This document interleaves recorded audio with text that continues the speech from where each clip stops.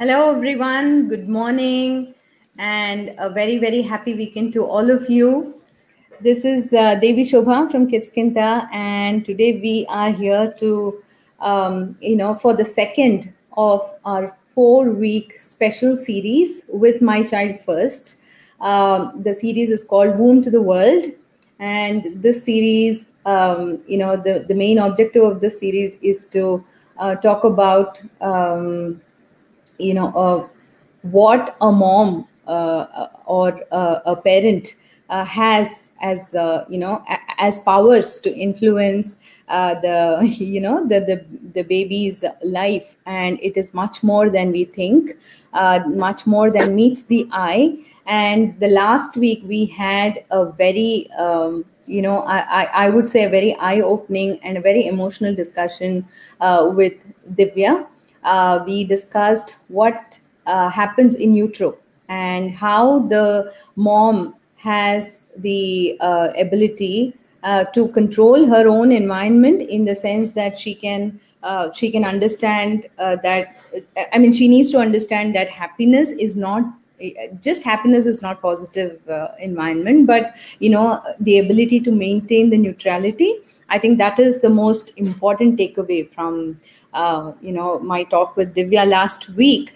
So please do revisit that talk if you missed that. And today we are here to discuss a very intriguing topic. Usually, when the mom is carrying the child, the delivery is left to, I mean, the vaginal or C-section delivery is a big decision for the mom and for the parents, but especially for the mom, because it's her body that is involved.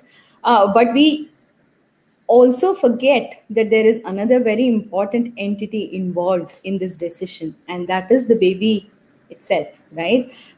What happens? So the C-section, usually we hear advice from everyone, the elders and from even good doctors, saying that vaginal delivery is good because it is the way of nature, right? It's not really advisable to go against nature if we can help it, right? But what we do not hear is how it affects the child. And today we are here with Divya Deswal of My Child First, here again to discuss this in detail. I'm so looking forward to this. To give you a small introduction about My Child First. My Child First was co-founded by Divya and her partner Tanvi, with a mission to educate, integrate, and respond to parents and parents to be, and equip them with all the information on all aspects of childbearing and child rearing. So it is a holistic parenting advice, counseling, and solutions kind of a platform. And Divya Deswal here is a certified childbirth educator with over 2 decades of experience as a birth doula. She's also a hypnobirthing childbirth educator. She's a fertility practitioner, a biodynamic craniosacral therapist, and she has held the hands of more than 350 women and couples during pregnancy in the last 10 years. So her experience speaks for herself. Welcome, Divya. This is such a pleasure to have you again with us. Thank you, Devi Shobha. It's really nice to be here. And I Yeah. was hearing what you were saying, and there were so many thoughts that were popping in my head that, there's such a vast topic. And Right. Absolutely. unfortunately, it's broken down to pros and cons of one over the other. Hmm. So, right off the bat, let's say if we don't say the word delivery for a moment, Hmm. and we say the word birth of a child, Hmm. does that change anything for us? I think it So, makes it more of a human experience. correct. But also delivery, when you get, and these are the days of online deliveries, when you're getting things delivered, who does the work? You or somebody else? Somebody else, the person who Right, delivers. right.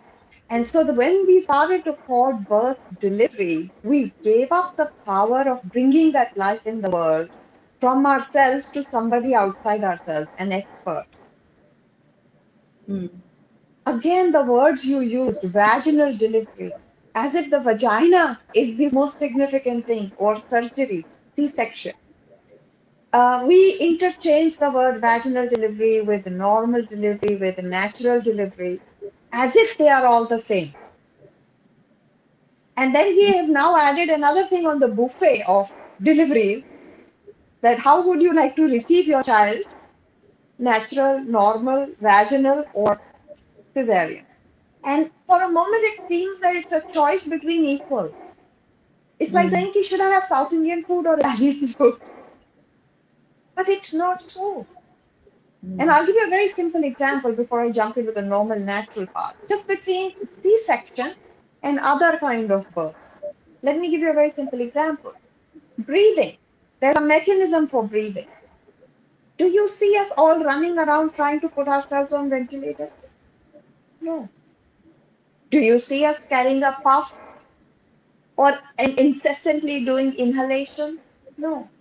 Because we trust that this nose, the passageway that goes in the bronchial tubes and our lungs will be there for us till we die.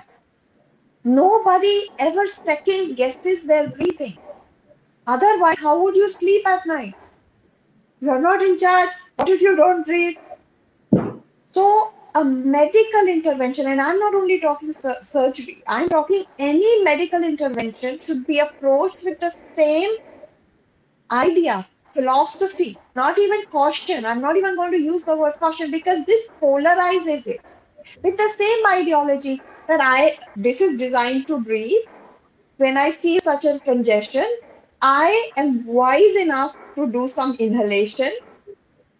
And if that doesn't work, I can read those signs and go to a doctor, get a nebulizer, and even if need be, go on a ventilator or get a lung transplant. But the wisdom of knowing this lies within me.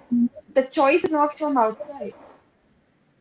So Yeah. knowing that I can breathe, birth is like that. So surgery would be the ventilator part of it. And therefore cannot be the same as breathing, and therefore birth cannot be looked in surgical terms as equal to giving birth what nature has designed. What we call normal and vaginal are also variations. Natural means it happens on its own, nobody does anything, and every system is designed. When we start to interfere with it, whether we are inducing, whether we are taking a drug, whether we are taking a pain relief, we are changing something. Again, holding neutrality here, not giving it a right and wrong. There may be a reason when that C-section saves a life, because waiting for the baby to come out through the process might be death. So is C-section good or bad? Only circumstances can decide. Right. But Uh, definitely the rate at which it is happening now is not quite natural, right? just think of it for a moment that if 30, 40, or 50% women cannot reproduce, then what is the hope for human race? Whether we can't conceive naturally, whether we can't carry babies to term without effort, or we can't give birth. The species depends on our ability to reproduce. And in some cases, I'm horrified to say that 70% of women cannot give birth. Then that means that species is coming to an extinction. Wouldn't you say that? I mean, that's a very rational way of looking at it.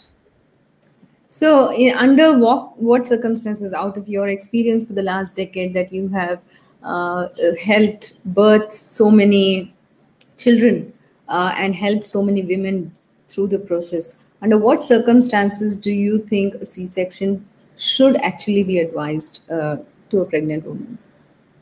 Okay, so there is no absolute here because we are talking about a woman with her experience and a care provider with their experience and fears. Let's first get that clear that not all C-sections and all risks are absolute risks. Different care providers will look at different things in different ways. Like people are different. Like if I have a headache, I prefer coffee. Usually I feel when I have coffee, my headache goes away. Whereas somebody else might say, I take an aspirin. Somebody else might take even a heavier drug. Somebody say, no, I don't want coffee because that's caffeine. I'll put a balm. So different people approach different things from their own perspective. And doctors do have a perspective. A, their education. B, their own experience. And C, their preference. So you'll hear that C-sections are being suggested for many variety of things. But if you go back to my original understanding, the philosophy that I presented, it is absolutely warranted at a time when you can say with certainty that a baby or the mother cannot wait in this pregnancy any longer, or they have no other choice. That's the only point.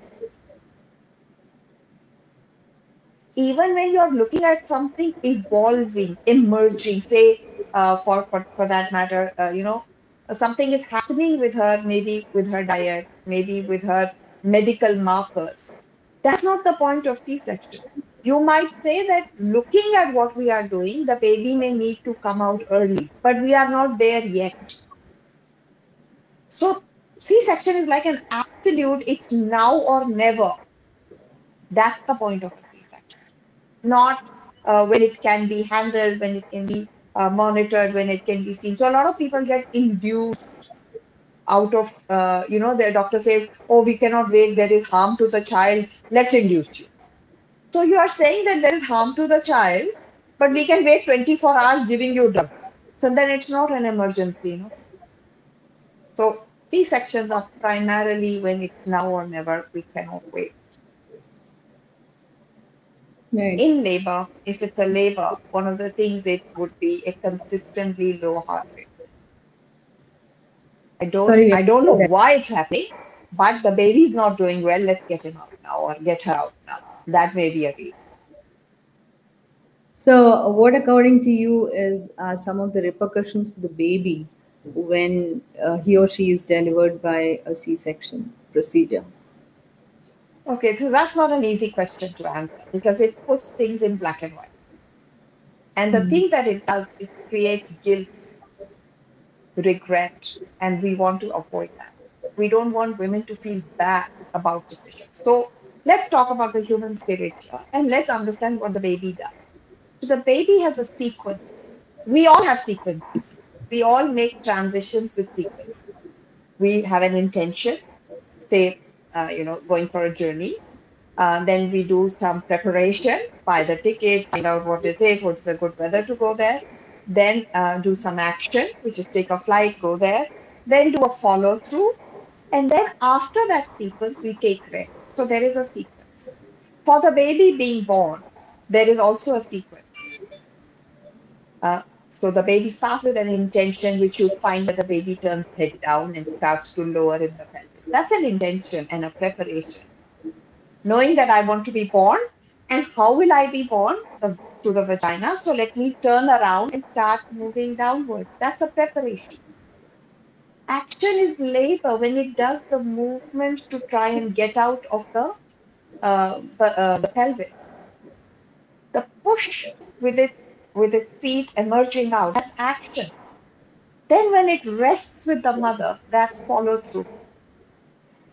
Meets the mother, does the skin to skin, does the breastfeeding, and then the baby sleeps. That's rest.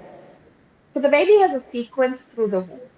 Now, when these are disturbed, depending on at what point the C-section was done, that creates a bit of a confusion for this baby. There is a certain drive, there's a certain energy in the baby to complete the sequence, and that's thwarted.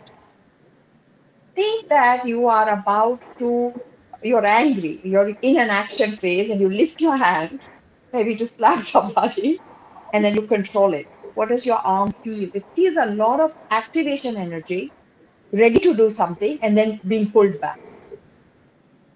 There's a bit of a frustration around it.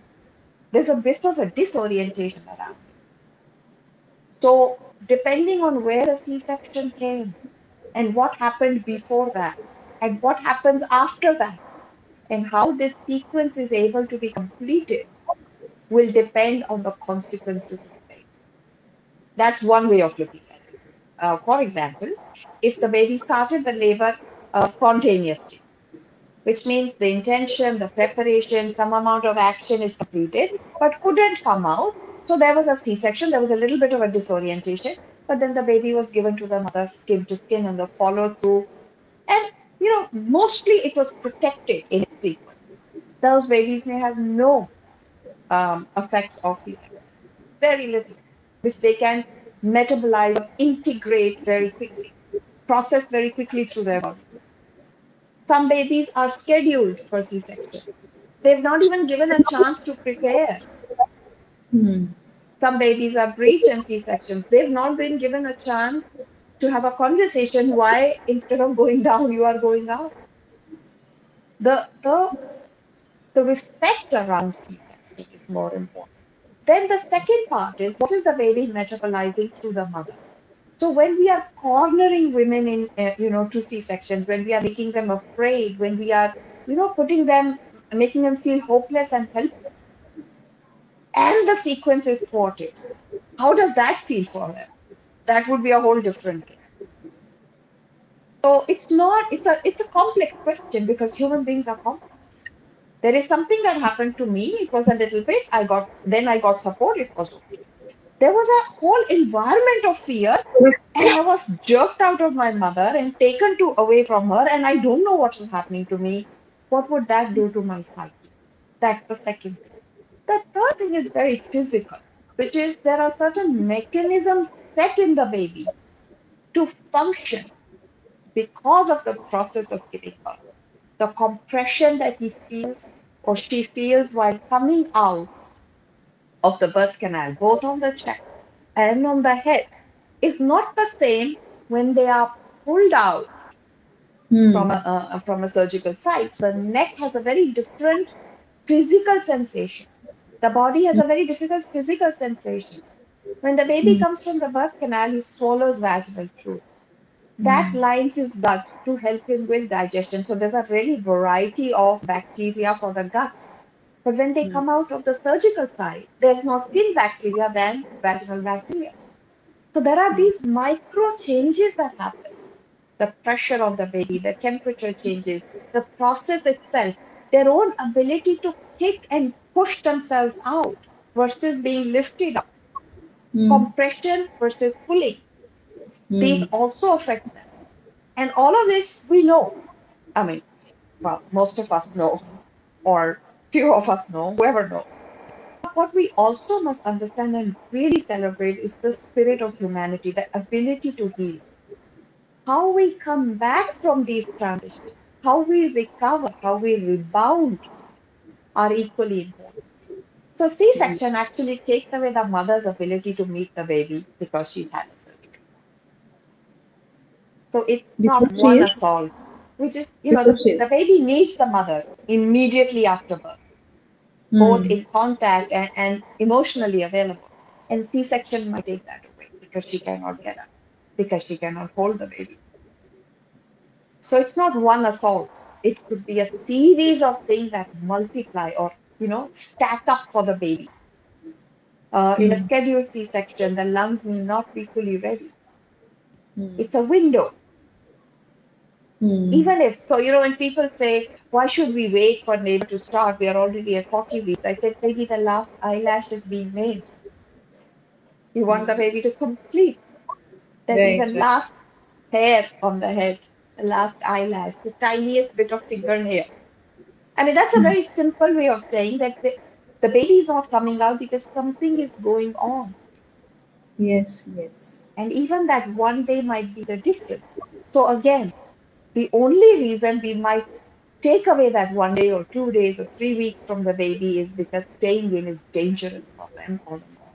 And that should be the criteria. Hmm. Feels while coming out.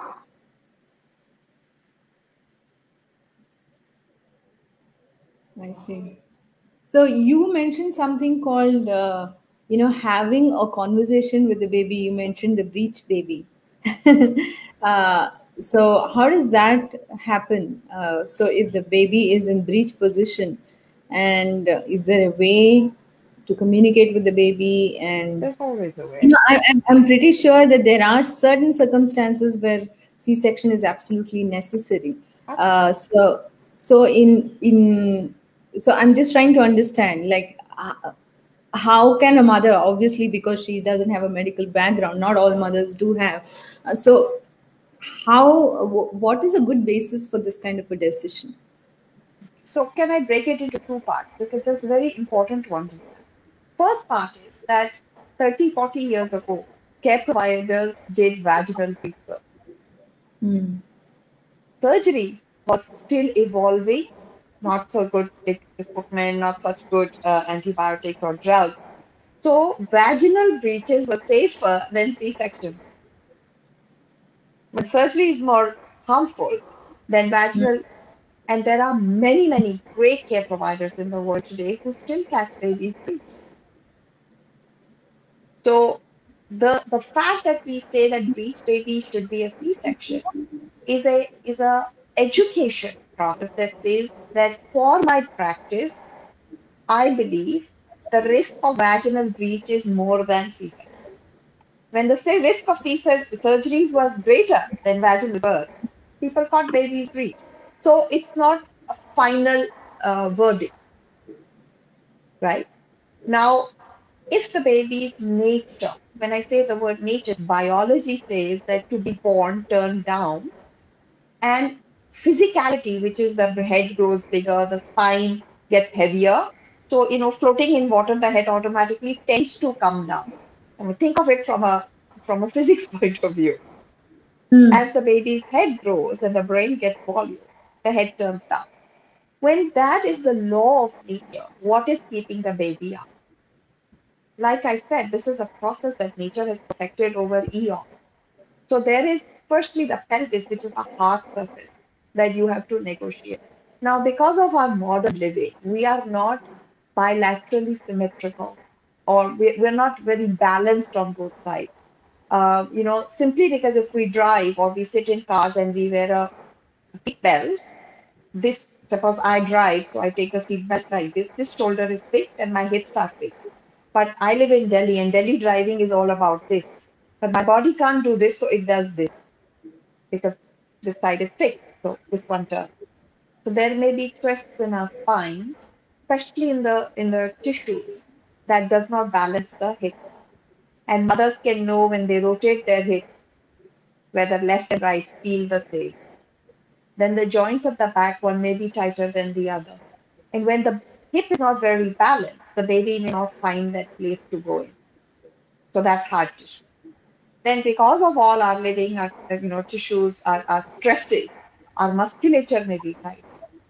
So those could add muscles of the uterus, muscles or the ligaments that hold the uterus may be tight. So releasing those can help the baby turn. Now, old midwives say that when the mother is stressed, the baby comes closer to the mother's heart to, uh, gi- to help her, to tell her that I love you, though you're not alone. And it's beautiful. But it could be that a stressed mother, the baby may be coming closer to our heart because the rhythm of the heart is very, very relaxing. So we talk to the mother about her emotions. What are her fears? Can she let them go? Doctors are capable of doing or turning the baby with adequate fluid, which is called the external cephalic version. There are so many, we can use acupressure to invite the baby. We can also use the baby's own systems. So, you could put cold peas packet on top, baby moves away from the cold. You could put a Oh. torch between the legs in a dark room. Father can call to the baby from the lower part saying, come on, baby, this is the way to go. Mother can talk to the baby. You can play music at that end. So you're using the baby's senses to invite the baby in the right Hmm. position. And then there is that really deeper, soulful conversation of saying, what's going on with you?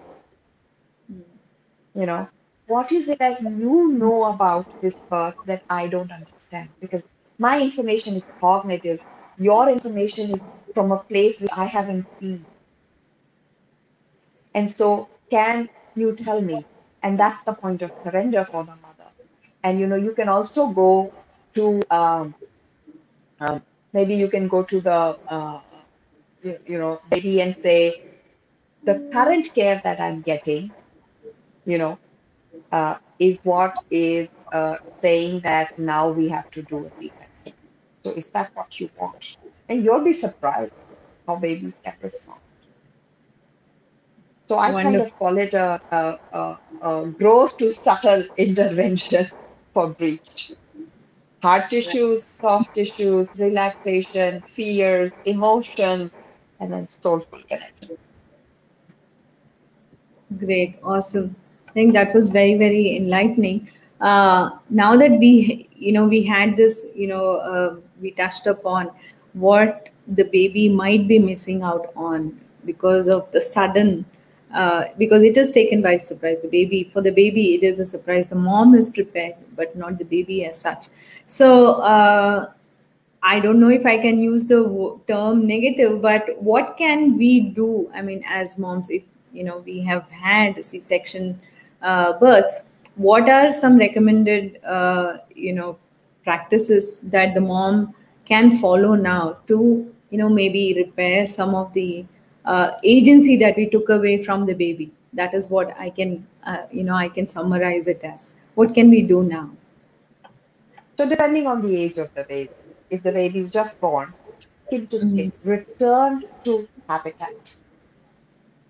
And then over a period of time, keeping the baby closed is telling him that yes, there was a rupture and it was needed, but we are safe now. That's a huge uh, step you can take.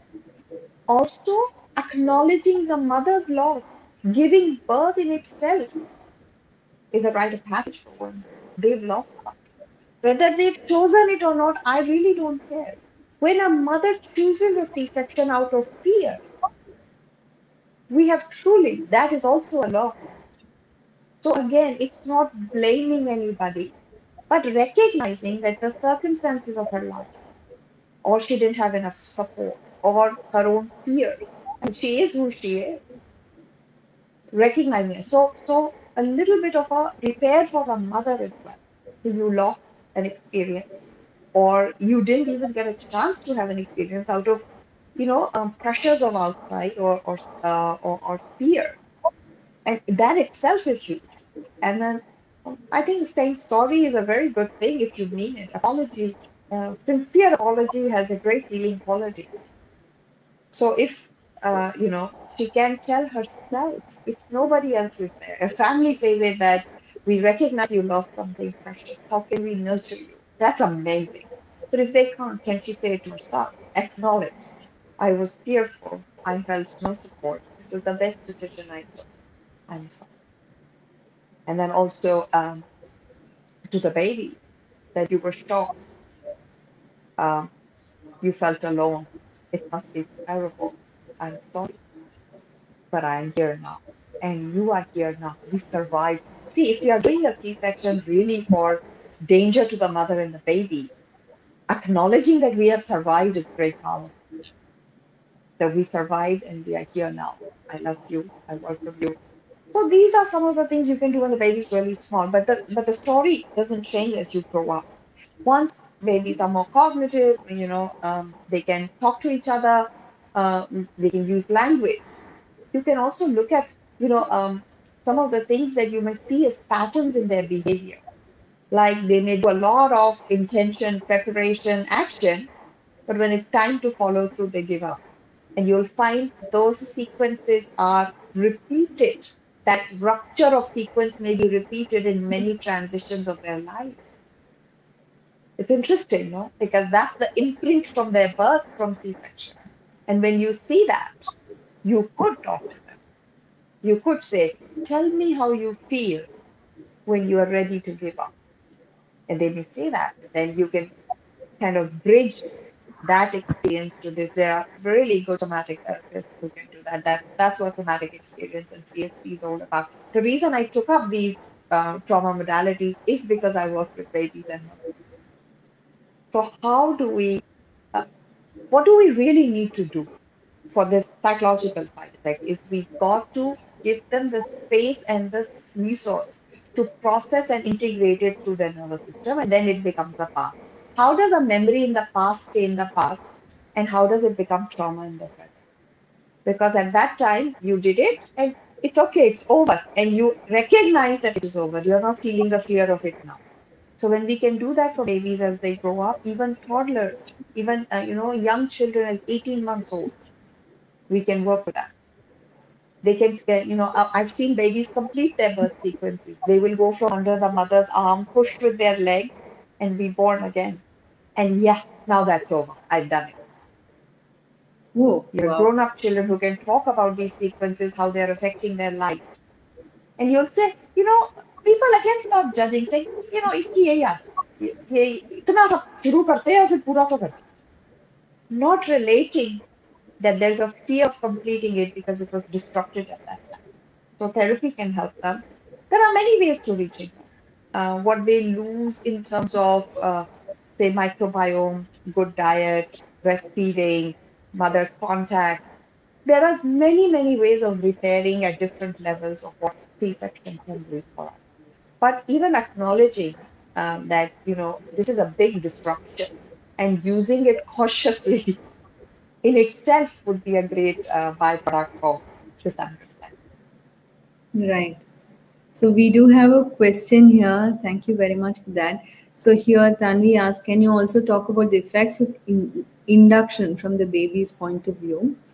Sure. And I do have a follow-up question on that. So would you recommend mothers to try home remedies to get themselves into labor if they have crossed their estimated due date? Okay. So two So, questions. Amaja, the two questions. Let's start with the word induction. No matter how you do it, your intention of induction means get the baby out. Does the Mm. baby know why you're in a hurry to throw him out of his home? What would it feel like for you to be yanked out of your home because your time is up? And that time is arbitrary. It's not a lease on a doc. It's not a lease document for a house rental. Ki bhaiya, you have to leave. So induction again changes that sequence. Mm. The baby may be in preparation phase and now he's pushed down and whacked out. So think what an induction would do. An induction would actually make the contractions really strong, evicting the baby. It feels like eviction, being hurried along. So from the baby's point of view, they don't know why you're in a rush to get them out, especially if inductions are done only because of due date. An arbitrary date, which by their own document says plus minus 2 weeks. But we are using that date as it's not a landing of a plane. So EDD says this is your due date plus minus 2 weeks. But then we use the same date to induce because, oh, your time is up. So baby literally feels what went wrong. And that's now when we bring in home inductions, what is really important? What is the baby really reading? It's reading intention and effect.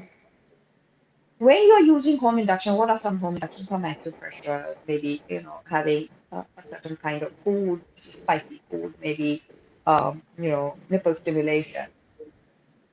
What is your intention behind it?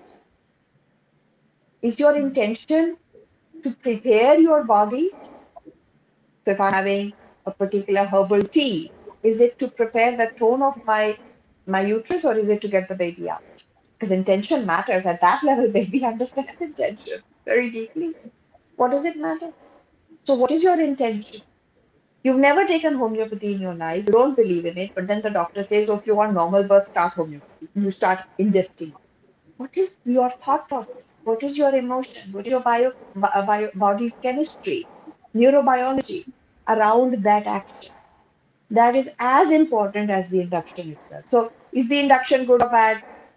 Neutral. Is C-section good or bad? Depends on the circumstances.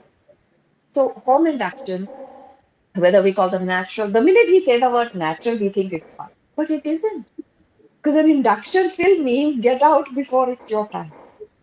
So, how you attempt them? Am I getting foot massages and acupressure because it's relaxing and it builds the tone of my body, or am I desperate to get the baby out before a day so that I don't have to do an induction? And, depending on where my intention is, that is where it will matter. My personal bias, and this is personal simply, and it's not to be used by others because it's a radar of knowing myself. I would say I'm happy to do an acupressure than to ingest something. Because when I eat something, I cannot take it out. But an acupressure point will stop the pressure over a period of time, my body will integrate it.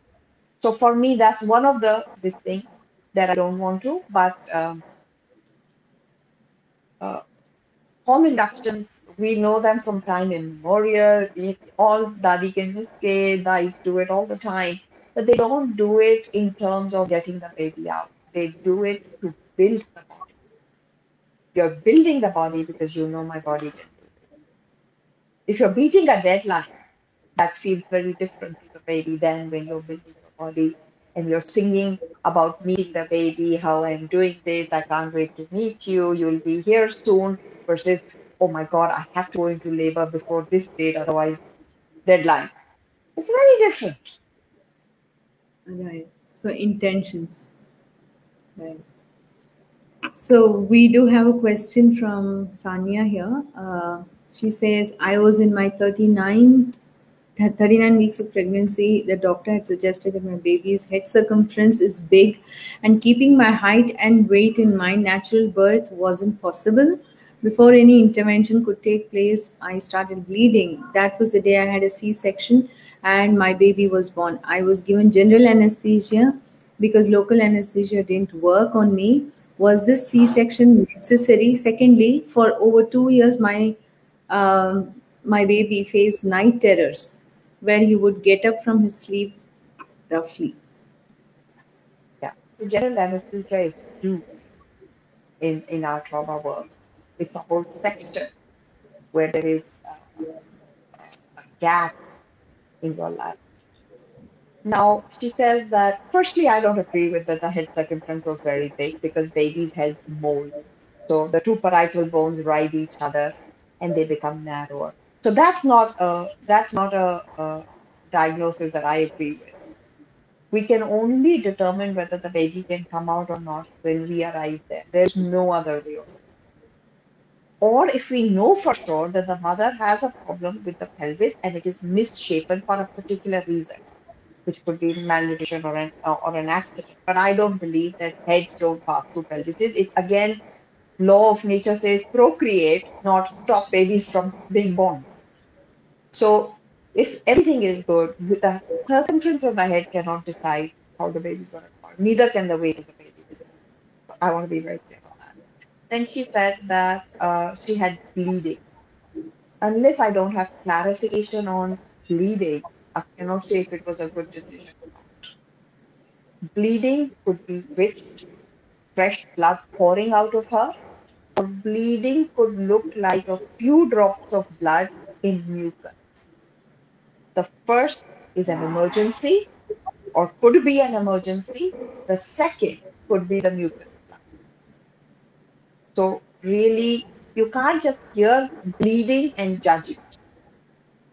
If it was fresh bleeding coming out, uh, then C-section was life and death. The placenta may have abrupted, lots of bleeding may have come out, and the baby needed to be taken out immediately. It's a good decision.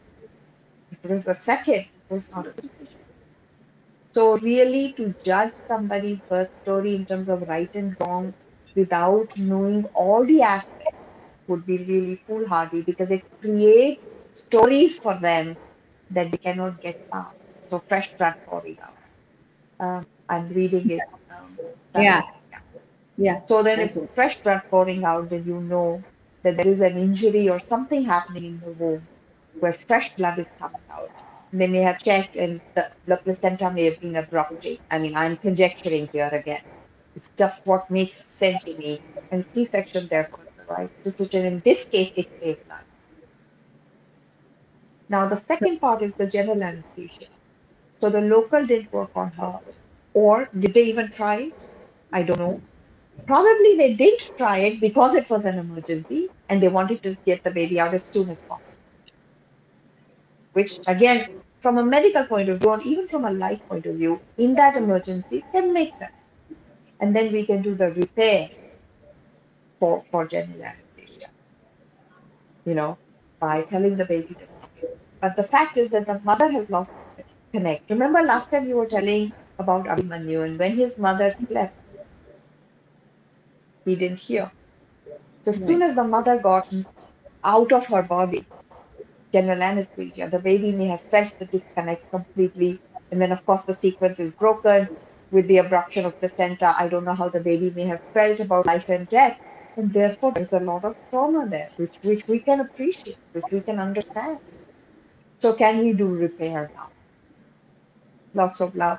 So, what would happen if your baby would wake up terrorized at night? You would soothe them, you would stay with them, you would.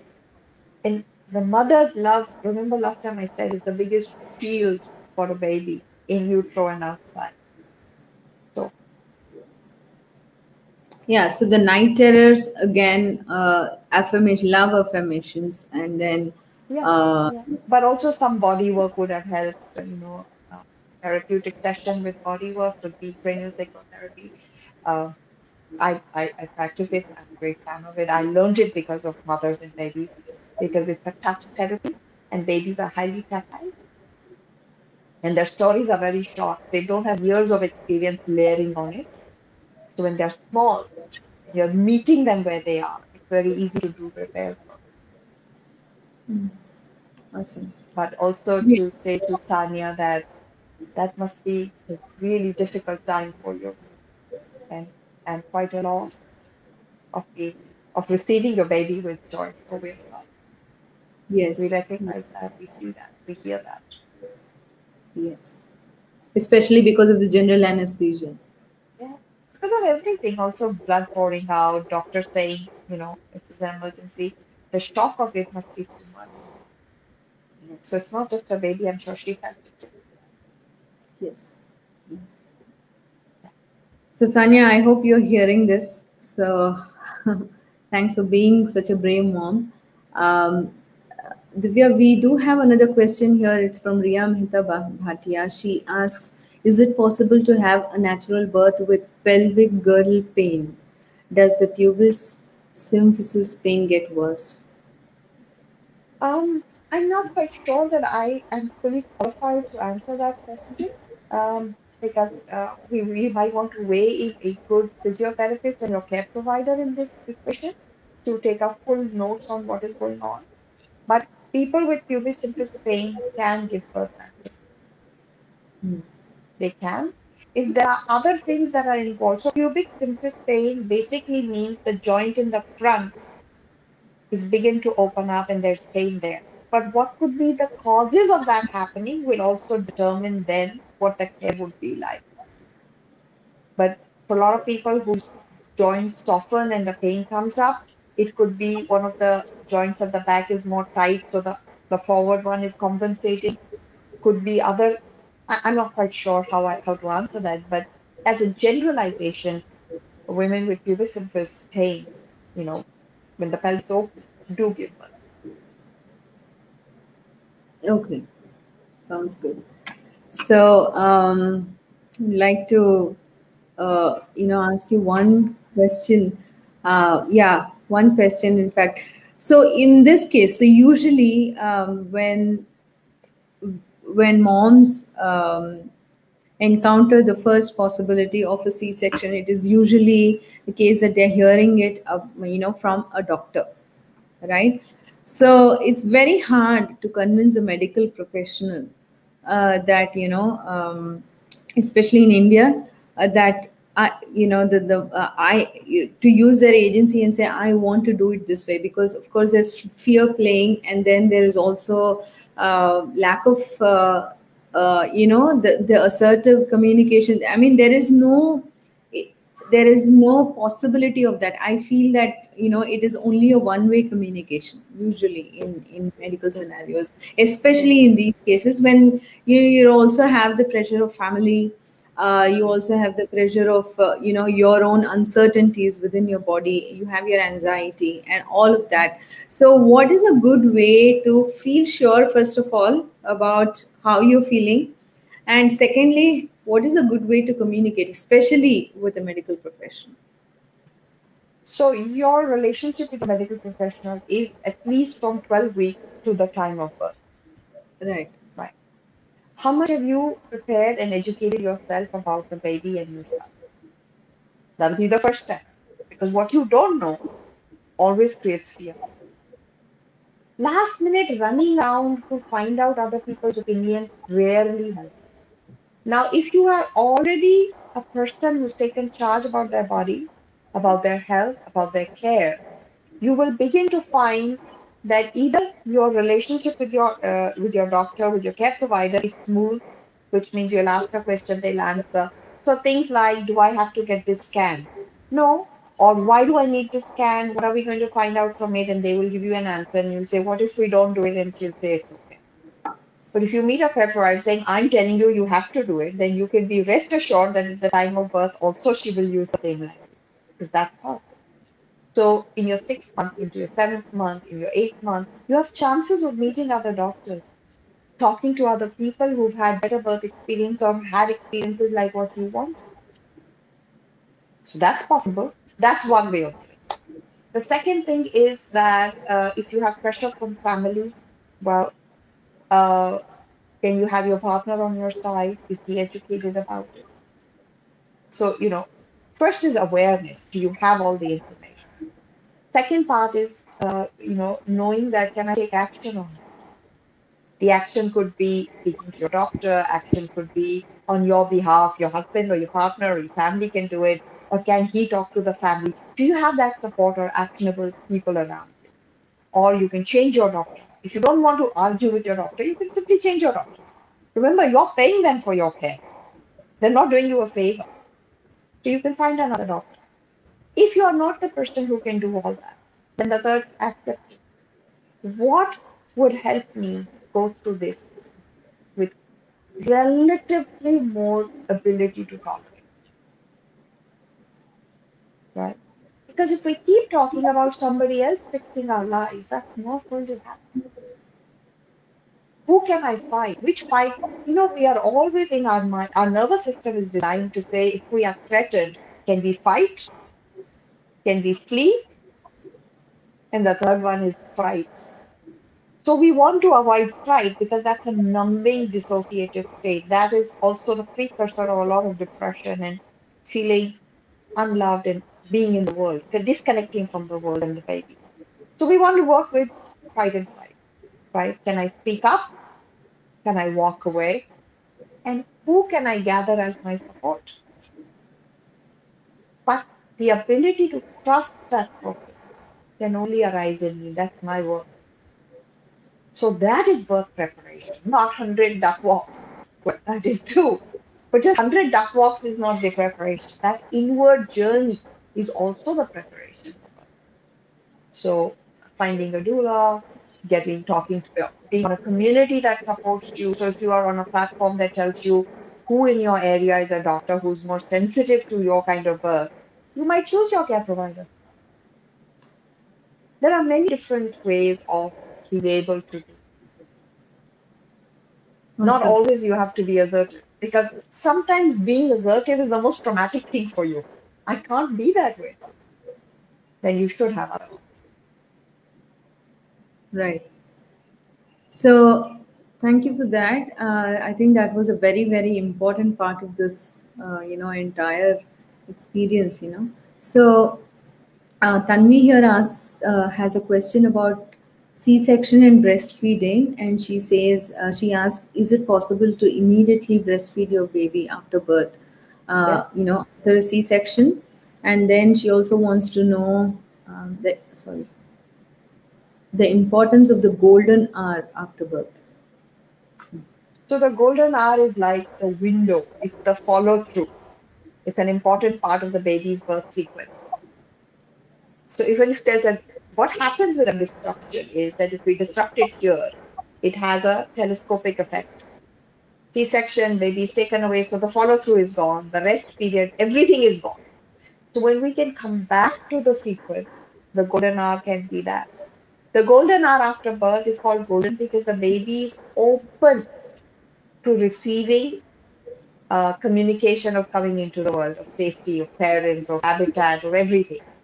But the instinct to do it is always there, is looking. That is the pathway of meeting the world. So we can do skin to skin. Skin to skin is the pathway in that golden hour. We can bring the skin to skin 20 minutes later, 30 minutes later, 2 days later, we can use it as repair. But the challenge in breastfeeding is that there is a disruption in the coming together. When the mother is lying on her back and cannot move because of anesthesia, whether local or otherwise, how does the baby arrive at the breast? We now know that babies can go upside down and drink milk and suckle. We have done, there are C-sections I have held hands in where my job was to make sure that the baby comes out and comes back on the mother. There is a little bit of a stop because the baby doesn't get the compression and the airway cleaning. So the doctors just check on, and then the baby comes back on the mother. So this mother, in preparation, has already made sure that her gown can come off, that she's bare chested on the OT table, and that 1 hour of stitching her back, the baby has that golden hour with the mother. So for the baby, there was a small disruption where instead of pushing the way out, the baby was lifted out. And then life becomes, oh, this I recognize. My mother is here. And then the baby may cry, and the mother says, it's okay. I know that was hard. That wasn't what you were expecting. But you are here now. We're safe. I'm with you. Or the father can say. And then we get the guests and the relatives out of the room, and the baby and mother together. And often breastfeeding, putting the baby and mother in proximity, not just breastfeeding, not stuffing the breast of the baby's mouth, but putting the mother and baby in proximity over and over and over again, where both of them can go back to that instinctive mechanism that's laid down as code in our DNA of coming into the world. That's repair after conception, both for the mother and the baby. Usually I've seen that, and this is from my own experience, that after C-section, the the child is taken away for at least 2 hours. It happened in Yeah. my case, and when it comes back, also it comes back in, to the room, the hospital room. It comes back in, a part incubator, part The bassinet kind of a trolley thing. Yeah, and then it's is not just laid really, on your side. not even on the side. I think it's right in the middle of the room. So there is no immediate contact with the mom at all with C-section, and this is quite a sad thing. And now Yeah. that I think And it, that it baby is sleeping. You'll find that these babies will sleep and sleep and sleep and sleep. It's checking out. It also has the same fight and flight mechanism. He's threatened, there's separation. I can't make sense of this world. But I know in my bones, in my core, that I cannot survive without my mother. So this is life and death, taking me away from my mother. It's life and death for me. I don't have the perspective that, oh, I'm in the nursery and the nurses are. That's not there. It's life and death. So what if I just check out? I just close my eyes and this nightmare might go away. We do that. When we feel really burdened with stress, we want to check out. And the other so one is the really fussy, colicky, crying baby. No matter what I do, the baby is constantly crying. It's activating, it's mobilizing its body, asking for help. mm, That separation is huge anxiety for the baby, and it's following a disruption in sequence, which may have been done without even, there's a long disruption. It may be out the scheduled C-section, take the baby out, take the baby away. Everything the baby knows about coming into the world and surviving has been stripped from him in the name of science. And there is right, no scientific basis for that. right. So here's another question: is Manisha Sood wants to know some online platforms that help finding a care provider. I think My Child First is one. No, my Child First doesn't run a community that gives references, but Facebook has many. Hmm. Facebook has many. But the best way to find out is to ask friends and family who they went through and what their birth was like. Also, if they say, oh, it was a really good, I really loved my doctor, it was a really good birth, you say, okay, what did you want for your birth? I wanted a scheduled C-section. And she gave it to me, so we have a very happy relationship. So check, what did you want? What did you do? How did you prepare? What is your story? It might give you insight. But remember, their story is not your story because you're not there. So if you really want, we talk about agency, we talk about autonomy. Nobody's taken it away from us. We've lost it. If you want to reclaim it, go step by step. Make small assertions about yourself. Get to know yourself a little bit. Dive deep into yourself. Go to a good childbirth class. Find a doula. Uh, they're very supportive. Um, so there are many such platforms you can get. We at My Child First actually don't put down because we're offering information. We're offering you windows of pathways. Uh, so when we say educate, we've just educated you. By giving you this time and holding your hand, we do a childbirth class for sure. By holding out your hand, we are helping you integrate it. Information is plenty. Devshoba, we can't say that there's no information. It's the digital age. But I find that more information is making people more anxious because they don't know how to make sense of that information. That is Right. why I don't know if this irritates somebody or not, but my answers are really slow. I give you the reasons why I'm saying what I'm saying because that helps you make choices. That I'm Right. not telling you right. I've not said anything is right and wrong because that creates the fear. Right. So look for providers who speak this language. Absolutely. So I hope Manisha Sood is listening to this. Sanya Nair here has a comment. She says, children used to be kept in a common nursery with other kids. It's so sad to think about this practice that used to take place a while back. Yes, but also see the repercussions of the world we live in. We have no trust. Relationships are completely failing. We are insecure. As a collective, think about what we've done to children in the last 50, 60, 70, 100 years and how the society looks today. Think about that. And can we repair it? Yes, absolutely, because love is the shield to all problems. So yes, but do you know that in Europe, the newborn nursery is now being converted into family rooms? Women Is it? and families sit and breastfeed together and talk about birth. That's community. Awesome. Great. That was some awesome information and very eye opening. I think a lot of moms here have taken away, a lot of good information, reassuring information. Manisha Sood here has something else to say. I'm looking for a care provider who can help me with my birth if possible at home, but haven't found many in North India. I'm in my fourth month. Would be very thankful if there are any care providers who you know of are willing to support a birth at home. Oh. Hmm. There is a network of midwives who sometimes travel, but I don't know in the COVID situation if they are. Yeah, but she still So has a lot of time. She's still in her fourth month, so she does have about five yeah, so months I to can go. I can offer information about my local area because I've worked here for 20 years. We do have networks with other birth networks with other cities. Um, let's see if we can find something for you. Okay. So, Manisha, we will definitely get back to you. Thanks for being here and being with us. Thank you, Divya, for this wonderful, wonderful information, this wonderful session. I had a great time. And thank Thank you you. very much you know, for being so authentic in in the way you communicate these ideas. So, thank you very much. We have another comment just as we are closing here. Yes, around 35 years, our babies are kept in nursery with other babies. Would only come to mother for 2-3 times in a day for feeding?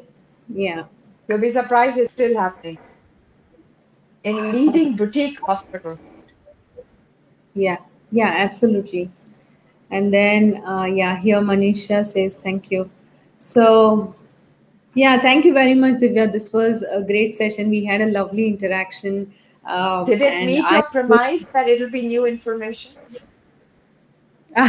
Yes, some parts of it definitely, definitely. For me, it was new information. I've been a mom for 15 years, and parts of it were new to me. I didn't know that cesarean also takes a toll on the baby. I didn't know that, so that was new information to me.